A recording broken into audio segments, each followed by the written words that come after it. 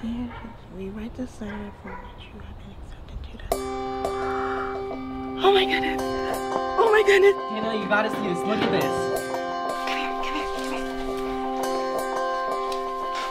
Okay.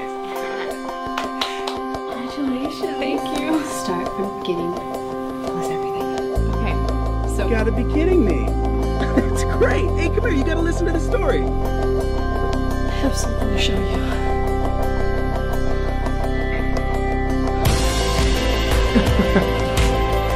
Oh my goodness! Dad! Dad!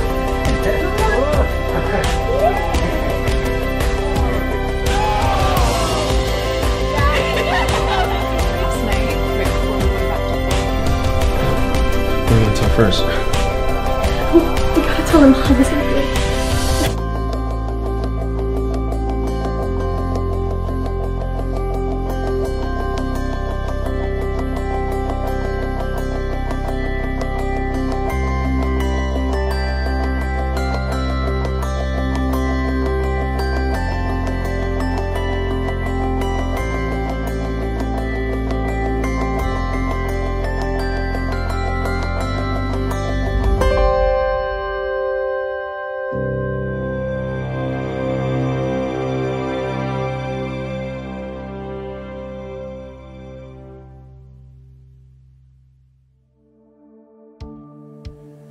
Good morning. Welcome to Lakeside Worship Center. Thank you for letting us be a part of your spiritual journey this morning.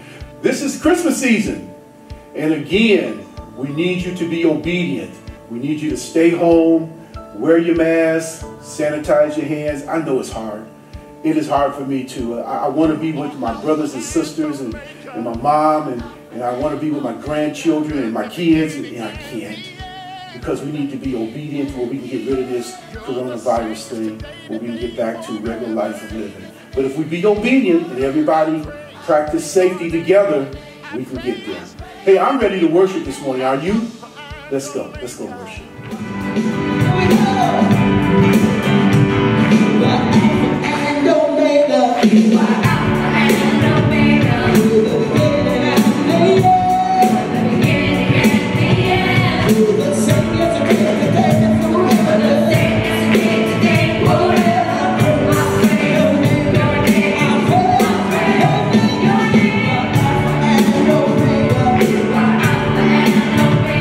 We'll be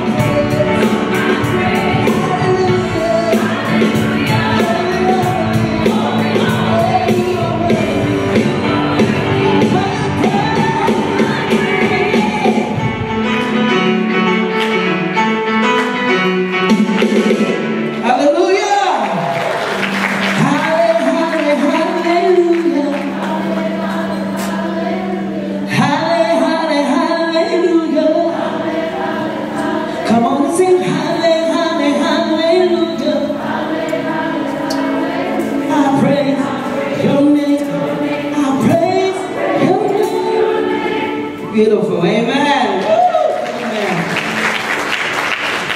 He's able to do whatever you're going through. Give it to God because He's able to do whatever you need. He keeps His promises.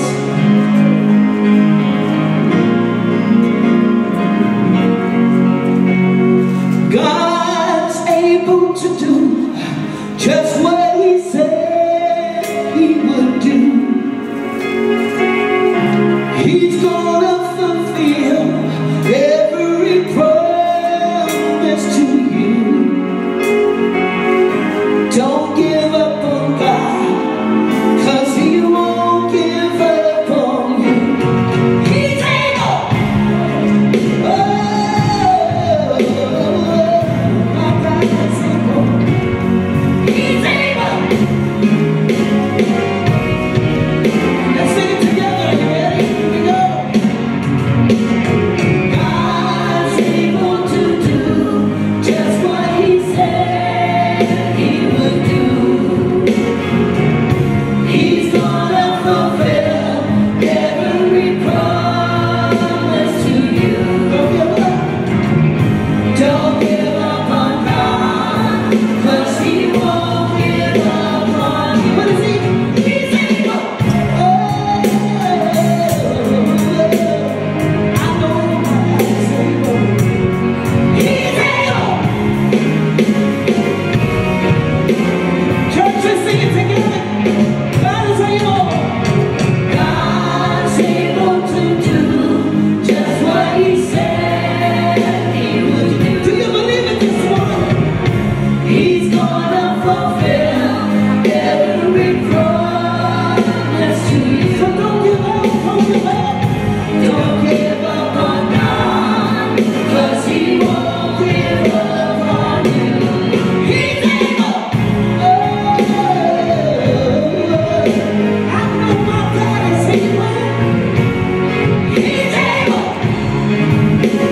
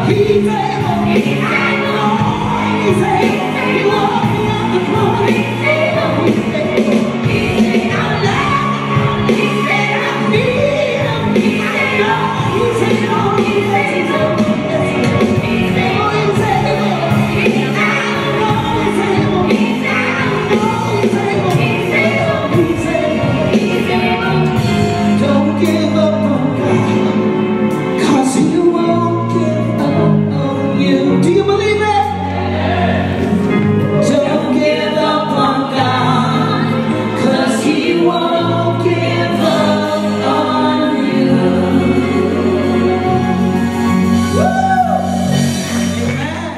Let's get our Bibles out and let's look at the book of John, the 3rd chapter and the 16th verse. And I'll be reading out of the NIV, and I'll give you a second to grab that on your device. This is a very familiar verse, one of my favorite. And here's what it says. For God so loved the world that He gave His only Son, that whoever believes in Him should not perish, but have eternal life. May the Lord have a blessing to the reading of His word. Let the words of my mouth and the meditation of my heart be accepted in Thy sight, O Lord, my strength and my Redeemer. Oh, dear God, we pray right now that your folks focus on you and not me. Your word is perfect. And we pray, dear God, that someone can take this message and use it during this Christmas season that they show nothing but love for one another. In Jesus' name we pray. Amen. We put a tag on the message, red, the color of Christmas. Red. This time of the year we see a lot of red. We see red lights on Christmas trees, wrapping paper, bowls, and candy canes, and red hearts, envelopes with cards wishing you a Merry Christmas. But sometime during the Christmas season, our relationship causes us to see a different kind of red. It might be an angry red or a red hot hate red because we feel like we're forced to be around some people that we rather not be around. Somebody say amen. This might not sound very Christian this morning, or what you expect to hear your pastor say a few weeks before Christmas. But I got to tell you something.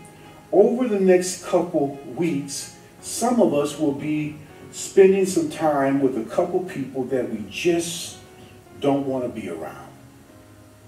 And maybe COVID is helping us out, because if we stay home like we're supposed to, then you don't have to be around them. But if you do, you know what type of person they are. They don't want to wear their mask. They don't believe that COVID's real. Or they want to talk politics when they're around you, and they have no clue on what they're talking about.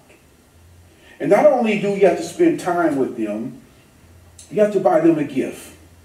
And you know the one. They have one certain family member or friend that brings up that same bad memory of something that happened to you 40 years ago, and you long wish to forget it, and they won't let it go. And all they want to do is talk about themselves, of who they are and who they be around and what they've done and what they're doing. You know the one.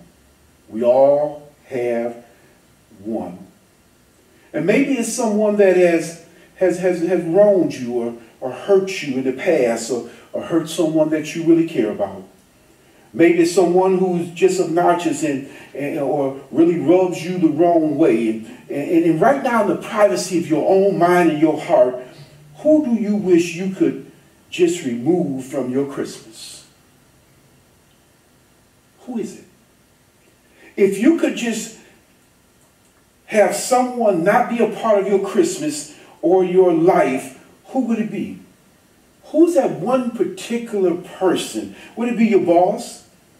Would it be that good backstabbing co-worker of yours that always taking your ideals and taking credit for it? Or how about that awful ex-husband or ex-wife that you still have to make sure your kids buy a gift for? Who is it? Or maybe it's someone who makes you see red and feel a red hot hate type of feeling. Maybe it's someone from whom you don't really feel much of anything at all for. Instead of hate, you feel empathy.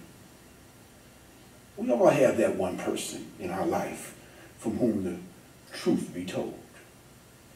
We could not care less about. And I'm no different than you. I have that one particular person in my life that I don't have any bad feelings toward the person. I don't really want to spend any time with him. Not because I have a red hate love for them, because they really don't offer me anything.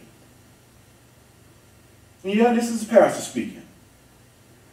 He isn't all that interesting to me, and he isn't fun to be around. Do you have anybody in your life like that? People you have red for, but not because of hate, but because of empathy. Red. Red. We find red everywhere this time of the year. Red candy canes, sweaters are red, Rudolph's nose is red, sleigh is red, red doors, red socks, trees are red, little red Corvettes, red hats, red lights, Christmas ornaments are red, red hearts, red boots, red socks, red gloves, everything is red. I even see somebody with some red glasses on the other day. Red. Christmas and red go together, and red is also the color of love. And as this Christmas season, God wants us to see red and learn how to love one another. Someone say amen. One of the best Christmas verses there is makes no mention of Mary, Joseph, the shepherds, or even the angels. But this one verse reveals God's motivation in incarnating himself into human life and human existing. And in one verse, it tells the whole Christmas story. And it said, for God loved the world. This one single verse tells more about God and his plan for this world than any other verse in the Bible. God gave his most extravagant thing he could to demonstrate his love for lost humankind, his son, to pay the debt for our sin. His son to pay the debt for our sin. There are over 7,500,000,000 people that call planet Earth home. And according to this verse, God loves every single one of them. Regardless of the color of your skin, regardless of the color of your hair, regardless of how tall you are, how short you are, how fat you are, how skinny you are, how rich you are, how poor you are, how dirty you are. It says, God loves you. It says, for God so loved the world. That's each and every single one of us. And here's the question I have for you this morning. Here's the question. Do you really believe that? Do you believe that? Do you believe that 7,500,000,000 people in the world, that God loves every single one of them? And some of them don't even believe in him. But he loves them. Do you believe it? Here it is. That person, red as in love, he loves you. That person in red hot hate, he loves you. That person that stabbed you in the back, he loves you. That person that always talking about you, he loves them. His only response is red heart full of love, full of joy. If God loves like that, then he gives me 7 billion reasons to think about the people in my life who I just can't stand or I don't care about. Somebody needs to say amen this morning. And the verse goes on. The verse goes on. That he gave his only begotten son. I have heard people say that the wise men was the first gift givers that showed up at Christmas, and their gifts started the whole thing about giving. And the truth to be told, they wasn't even there. Scripture indicates that they came along much later. But even if they were there, the gift giving wasn't started by the wise men, but by God himself. It was the gift of God's Son, carried in the body of Mary, wrapped in swaddling cloths. God started the Christmas giving with the ultimate gift, his son. Don't miss your shot this morning. Don't miss your shot this morning. I've been given a lot of gifts over the period of my 60 years of being on this earth at Christmas time, and some of them broke the same day. But one gift that my parents gave to me many years ago was the gift of Christ, introducing me to Jesus, and it still works. It still works. It still works. The question I have for you this morning is, who would you give your life for? Now let's back that up. Who would you give your son for or your daughter for? Would you give him for me? I'm pastor. Would you give him for me? I doubt it. I doubt it very seriously. That is what God did that first Christmas morning. He knew that giving his son up to be wrapped in weakness and in skin and walk as a human would be the greatest gift in this world. He knew the road to Bethlehem was going to lead to the cross. God sent his son Jesus to love and teach us on how to love. His love for the whole world led to the greatest gift. Somebody say something this morning. Somebody shout hallelujah this morning. Then the verse concludes here. It says that whosoever believes in him would not perish but have everlasting life. Think about that thought for a minute. Whosoever. Whosoever means anybody. Whosoever means I don't care where you come from, where you been, how dirty you are, how rich you are, how poor you are. Everyone. It's everyone. It's everyone. He says, whosoever. That's anyone. Whosoever. Listen to what Peter said in 2 Peter in the 3rd chapter, 9th verse. He said, the Lord is not slow in keeping his promise, as some understand slowness. He is patient with you, not wanting anyone to perish, but everyone to come to repentance. Everyone come to repentance. That is the red love, to have everyone come to repentance, to turn from their wicked ways and find their way to Jesus. Don't miss your shout this morning. God wants Christmas to be the time of the year that we enjoy the people we love and love the people that we enjoy. It goes back to John 3:16. For God so loved the world that he gave his only son, that whoever believes in him should not perish but have everlasting life. The gift may be already bought for that person that you have those bad feelings for. But it's time to have a heart transplant toward that person right now. It's time to have a heart transplant toward that person right now. And what if the one thing that God wants us to do right now, this Christmas, is to change our heart toward that one person. Change our heart toward that one person.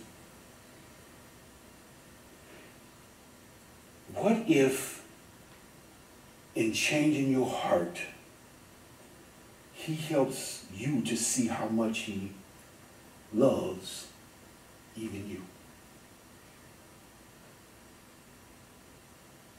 Even you. If we could only see people the way God does, we could be, it would just blow your mind. We would not be in the situation we in our nation today right now, with division and hate and hatred and fighting and violence and killing each other. We wouldn't be there if we had love for one another. If we could see each other the way God sees us, we wouldn't be killing each other. We wouldn't have hatred toward each other. Because God values each and every person more than we would ever even know. The cradle and the cross proved it. Yes. The cradle and the cross proved it. God loves can truly bring peace and goodwill toward me in the day. We need it. Our world is messed up. And it seems like the only time that we can come together and love on each other is during a crisis. Something terrible has to happen before we even speak to our neighbors.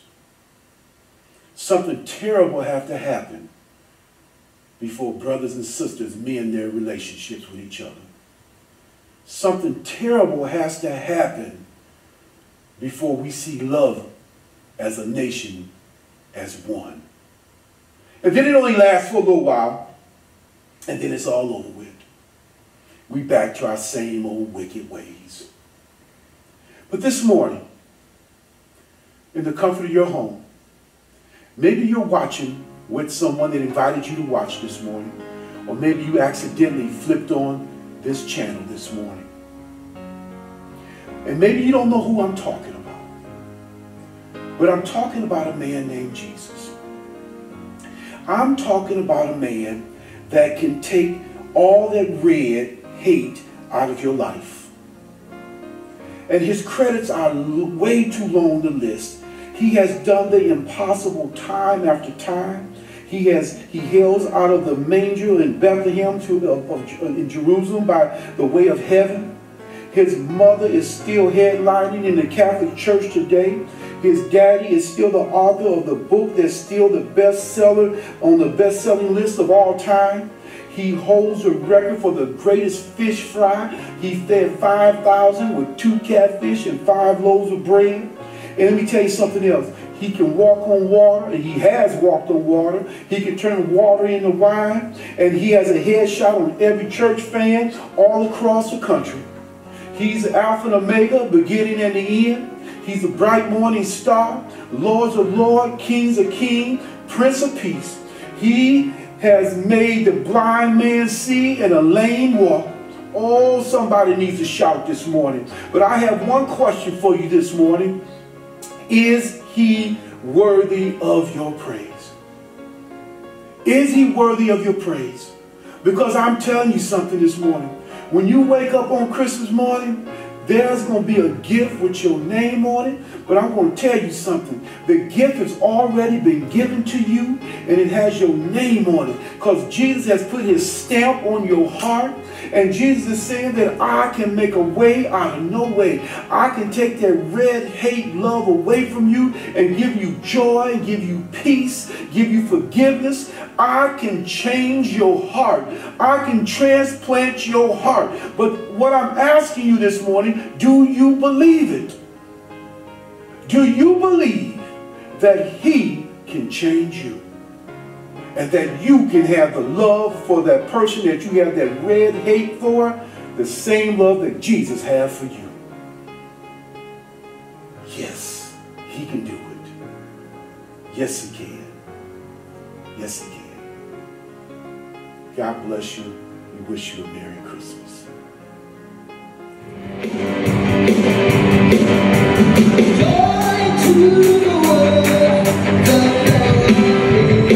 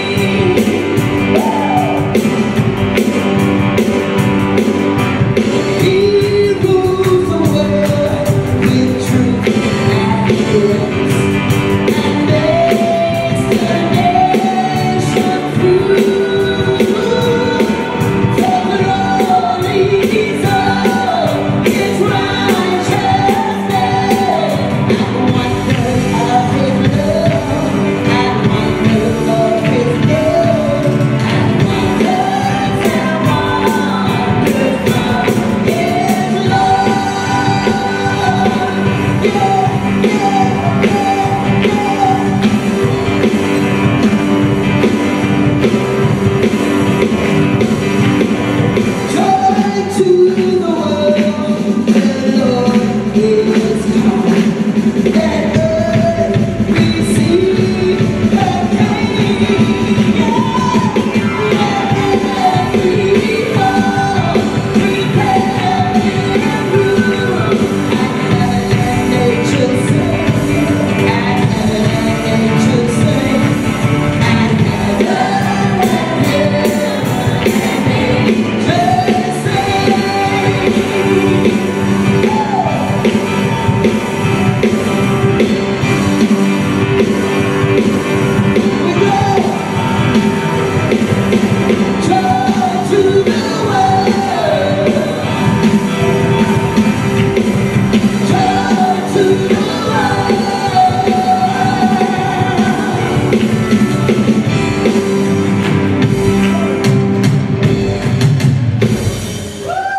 First Lady Renee and I want to thank you for letting me be part of your spiritual journey this morning.